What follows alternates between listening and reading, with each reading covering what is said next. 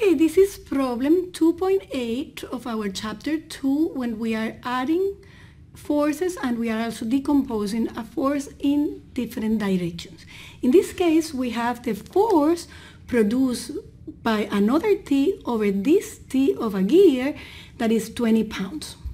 And we want to find the components of that force along the BP direction and along the AA direction. Please notice that those directions are not perpendicular between each other, nor are from the force that I'm applying. So therefore, I'm going to use the graphical method and use the sine and the cosine law. In this case, the sine law is enough. So what do? I have my force over here. Let me draw it over here.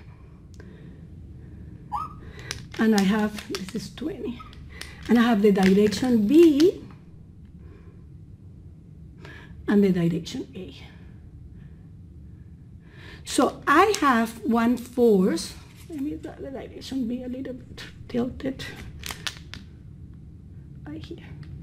Okay, so this is the direction B and this is the direction A.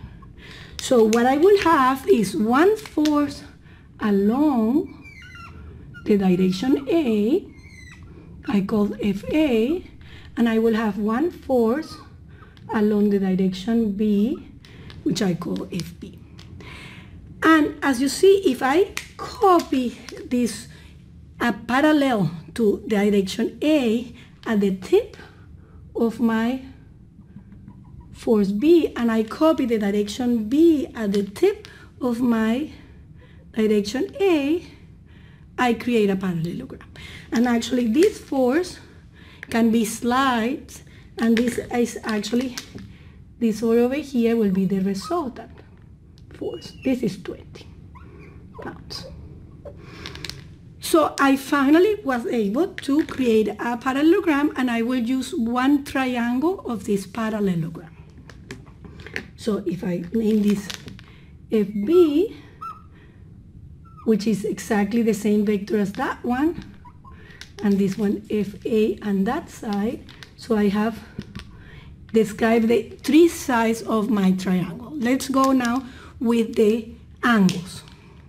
I am told that this angle over here is 80, therefore this angle over here is 80, therefore this angle over here is 80. And I am told that this angle over here, let me draw it with a different color, this angle is 60, therefore this angle is 60. So the only angle that I don't know is this one right here. Okay, so now that I have described all my triangle, I can use the sine law. This angle over here, I need to find it, and as you know, all the angles have to add 180 for a triangle, so it's 180 minus 60 minus 80, 40 degrees, right?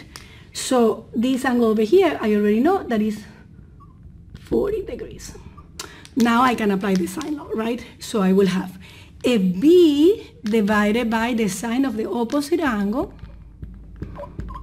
will be equals to this angle right here, which I know 20, which is the force that is given, divided by the sine of phi, which is 40 degrees. And from here, I can find the component, which is 20 sine of 60 divided by sine of 40. And that gives me a value, I have it right here, of 26.9 pounds.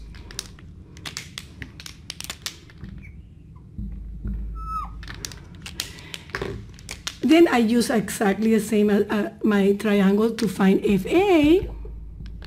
Then I use the opposite angle, which is 80.